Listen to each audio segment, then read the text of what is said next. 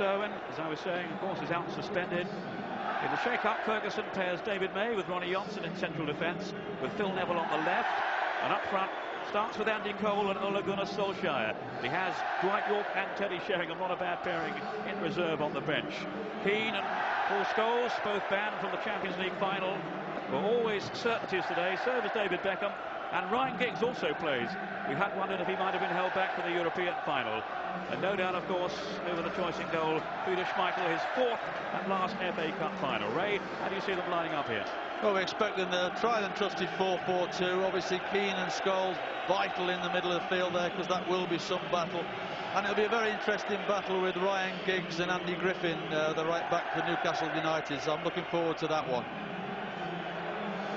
Let's look at Newcastle's side now. The big dilemma facing Ruud Gullit, of course, was whether or not to gamble on Duncan Ferguson, who goes into hospital for a hernia operation on Monday. The answer, well, it's half and half, really. Not in the starting 11, but on the bench, ready to be thrown on. Meantime, the German Timothy Kitzbauer begins as Alan Shearer's partner. The other question marks concern the central defence. Laurent Charvet is fit to start there. This, Ray, is how they're going to form up. Well, again, it'll be a 4-4-2 situation. It'll be very interesting to see how Laurent Charvet plays, because he's very, very short of match practice. And of course, Kitzbauer and Alan Shearer up the front. We know what Alan Shearer is capable of. Kitzbauer on his day is equally effective, but sometimes has off days. But if those two are on form, then certainly I'll test David May and Ronnie Johnson in the Man United central defensive areas. Only 5 of that team incidentally started against Arsenal. 31 matches now since Manchester United were last beaten. Only 3 Premier League defeats all season. Their form has been simply awesome in their 3-pronged assault on the major honours. In contrast, Newcastle, under Ruud Gullit, have had really only the FA Cup on which to focus, and they won't take too much comfort from their run into the final. They won only one of the last 10, and none since the semi-final win over Spurs. The form book sides with Manchester United, the league champions, but so often through the years this grand old competition has defied logic. Remember Wimbledon in '88, Sunderland in '73. The first ever FA Cup final between 2 Uniteds. And remember, it has to be settled today. For the first time, there will be no replays. Alex Ferguson hoping there won't be even a need for extra time. But Ruud Gullit will have other ideas. And he will certainly have his tactics right. He hopes anyway in his mind. Hoping they can be relayed to the pitch, which is in December. Champions going for best ever 3rd double. No one has ever done it before. Andy Cole, good play by him. Here's Sheringham. That was neatly done too, and it's Scholes sliding it on to Sheringham. Oh, what an entrance from Teddy Sheringham. He's only been on the field a couple of minutes. That is some impact. Well, Sheringham started it, Andy finished it, and it was a tremendous move.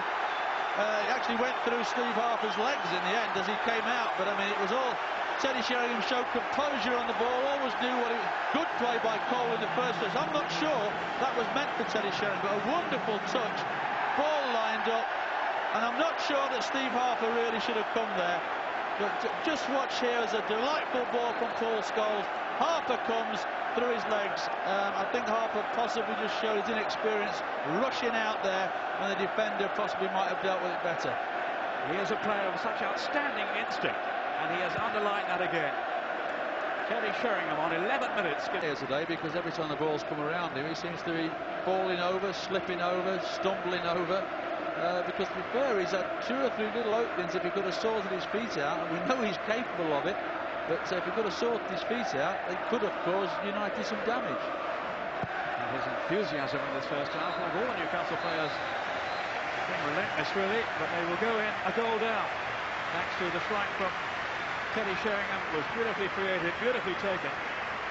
Only a couple of minutes after he had been replaced, or yet replaced, Roy Keane, who now limps away to the dressing rooms. Well, for the task of reigniting his team's challenge in the second half. This is why Keane was unable to continue. It was Gary Speed who caught him. On came Sheringham. The tempted to ask why they didn't start with Ferguson, but he isn't fully fit, remember that. Here's Giggs now looking to show his acceleration. Disastrous, quick too on his defensive mettle. Not the best of clearances though. He's put his teammates in trouble. And Sheringham to score! An aberration by Davizas, and it's kicked in a second goal for United. Scholes, the master goal poacher, strikes again. Well, it was just as Newcastle started to take a little bit of control, but it's terrible play from Davizas there. And then it's a wonderful layup yet again by Teddy Sheringham. And how many times have we seen Paul Scholes score goals from that sort of area? Bags of space, keeps it low, drills it past Harper, gives him no real chance.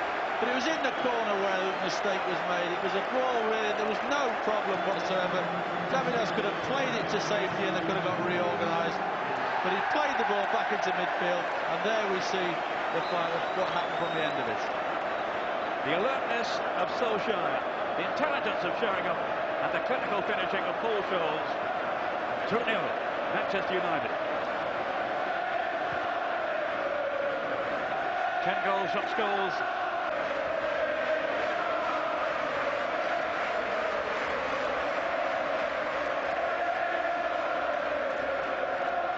Happy to play out time now, with Manchester United so close to the double.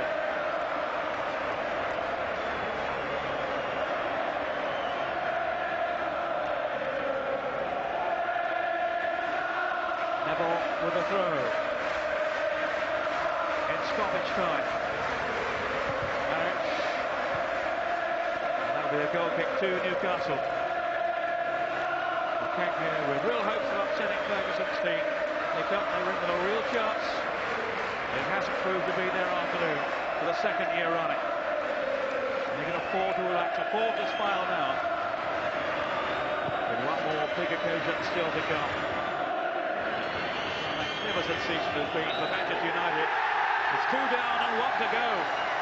United chasing a unique treble at home and in Europe have completed the League and Cup double for the 3rd time. The first team ever to do so.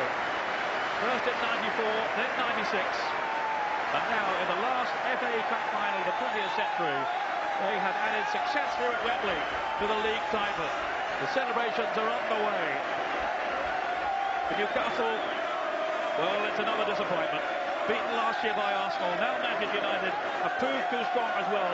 Much better showing from Newcastle this year. At least they can take comfort from that. But it's another marvellous day for Alex Ferguson's team, for whom the success story simply goes rolling on. Their 10th FA Cup win. The 4th time they won it in the 90s alone. Now they'll be setting their sights on Bayern Munich in Barcelona and the Champions League final on Wednesday night.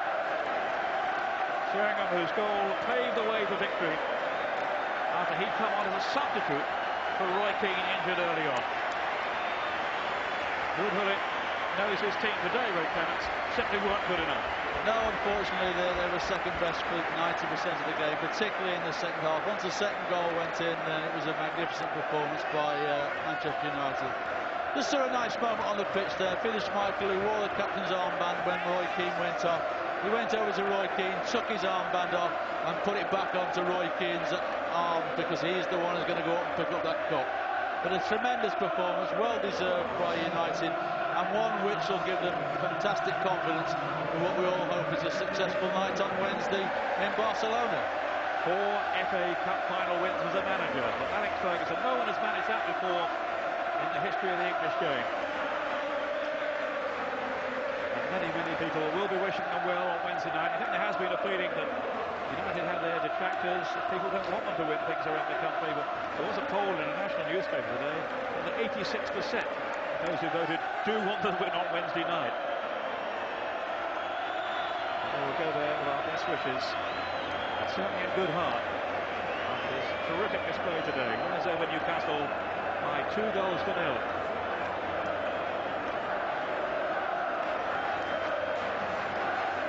Strong lad, and it's just as well because he's going to hand with his Memorial trophies. There he goes. The FA Cup. You beauty, I think he said there. Lovely moment. Unfortunately for Manchester United, that's the end of Roy's season.